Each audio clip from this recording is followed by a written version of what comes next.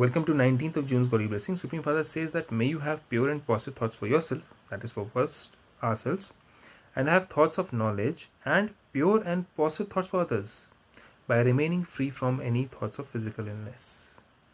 So it is one thing to have a physical illness of the body and another to be shaken by that illness. One is you have a physical illness which comes over because we are facing 63 births of sins which we have done, and we have to face it through this body. This body has become old, and so God's Father says that because you have attained this body after 63 births of vicious cycles, that means you have got so many vices and so many negative impure thoughts, so there will be some form of illness. The illness was destined to come, bhavi, but for your elevated stage to be shaken is a sign of your being bound by that bondage. So the soul is either free from the bondage of the body. That means free doesn't mean that physically separate. Free means through thoughts and feelings.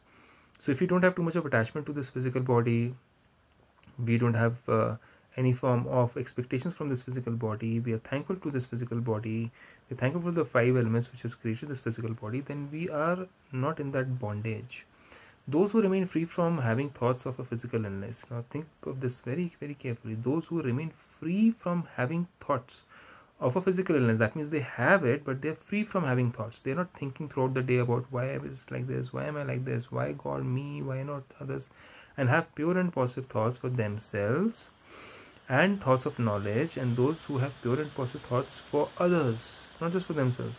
We're not blaming others, we're not comparing themselves with others, we're not jealous of others that that person is better off in my age, I am stuck over here, why me. They're not thinking those thoughts. By thinking too much about nature, you take on a form of worrying.